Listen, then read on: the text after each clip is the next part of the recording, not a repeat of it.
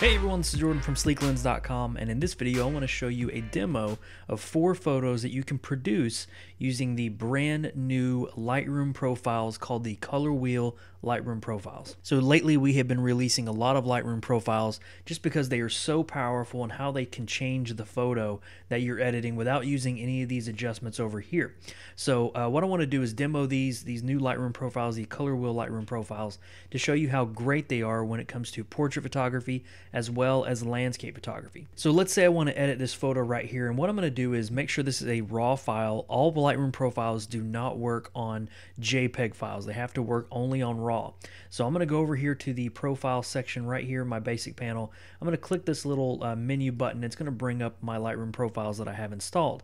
So you can see here we have the Sleeklens Color Wheel Landscape and the Sleeklens Color Wheel Portrait. When you download the Color Wheel Lightroom Profiles, you're actually going to get both of these equaling 20 profiles total. So you'll get both the landscape and the portrait. So this is considered a landscape, I would say. So let's go ahead and expand this. And right here you get a overview of what these might look like, these different kind of color wheel profiles or presets that you might see here. So you can kind of just hover over and see the kind of adjustments that it can make, and you can see why we call it the color wheel, just because there's a lot of different colors going on. But let's say we want to do this one right here. You can see it's obviously a drastic change from what we just did, but what we can do, if it's too much, we can actually take the amount down, and this is going to act as like a mixer. So it's going to show a little bit less of the effect if you go towards the left, and you can see it kind of darkening there and kind of getting a little bit more desaturated, keeping that warm tone in there, but also bringing back a little bit more of the blue. Or we can get really crazy with it and go really, really punchy, and obviously you don't want to do that. So let's go back over here, and let's choose another one. Let's say we want to do this one right here. That one's kind of a cool little tone there, and I really like that. So I can actually mix it again if I want to, and bring it back down, bring it a little bit more up. I'm going to keep it right in the middle at 100, and that is a great way of just applying a quick adjustment there. But now we can take this a little further. We can take our shadows down and really bring out some of that contrast here, take the highlights up a little bit, and take the dehaze up a little bit as well. And we can even get crazy and get our radial tool here and draw out a little radial blur there to kind of mimic the headlight there, just like that. And we can duplicate that and bring it over here. So that is kind of a before and after here. Obviously the profile set the base for the photo, but then we added our own little adjustments there. Looks pretty cool. So now let's go over to a portrait here quickly, and we'll do a before and after here as well. Again, I'm going to click on my profiles. You can see I have the landscape ones set here. I'm just going to collapse those and go to the portrait section, and you can see automatically we get some of these really awesome color portraits here, really bringing out the tones here. You got some kind of a cool magenta tone here, teal and orange, kind of a nature photo here. You got a real kind of cool orange color going on.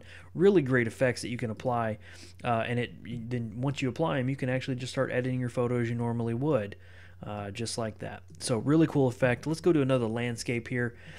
Same thing, click on my menu over here. Let's go back to the landscape. And one cool thing that you can do here is actually have a little bit of a light leak action with some of these. You can see you can change the whole landscape to red if you wanted to.